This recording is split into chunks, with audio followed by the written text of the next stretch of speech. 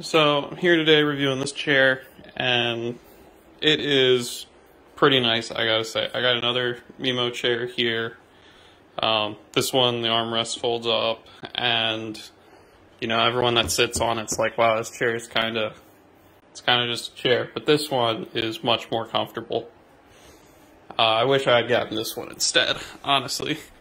The only complaint I have about it is the wheels here aren't good on carpet, but you throw down a pad or something to roll this on, and you'd be good to go, whereas these wheels pretty solid on carpet as is. These ones, a little bit of efforts there. This one's really nice because it's got adjustable height here. This seat slides up and back. I wish it slid back a little more, but it does slide up. So just lift that up. And then this slides forward if you pull on it. It does recline, so that's nice. It's back, I think, at a 135-degree angle or something like that.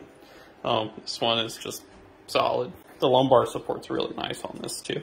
The back took me a little bit getting used to first. What you do is you pull it up, and when you get to the top, it resets. So 1, 2, 3, 4. That's the position I like, but that's really easy to do. Headrest, good as well. You can adjust that some. Armrests come up, go back down. It probably took me about 40-ish minutes to put it together. It was pretty easy to do by myself. There was one part that was troublesome though, where luckily I had someone over at the house who was helping me with it, and that was putting these two pieces together, the back of the chair and the base of the chair.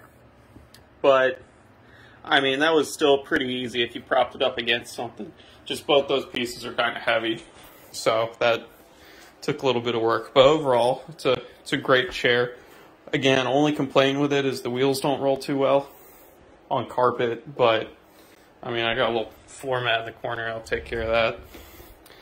But yeah, great chair. Definitely worth the money.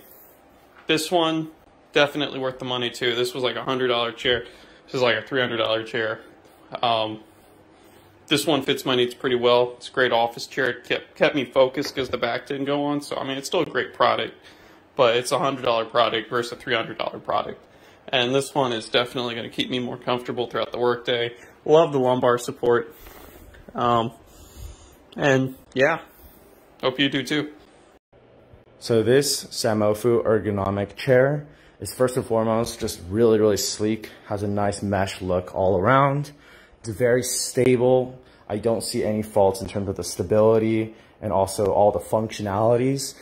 And so let's get into all of the functions. So, well, first of all, the mesh chair is extremely supportive. There's no faults here. I'm 180 pounds and this is totally fine for me. It's very solid, very good. The armrest is adjustable and very sturdy. You have the backrest height adjustment that you can do, and that's really, really solid.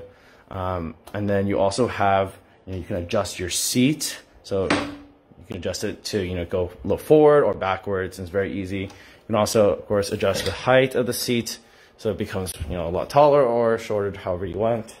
The headrest is very stable, and you can also adjust that. Basically, you can adjust this chair to however tall or short you are.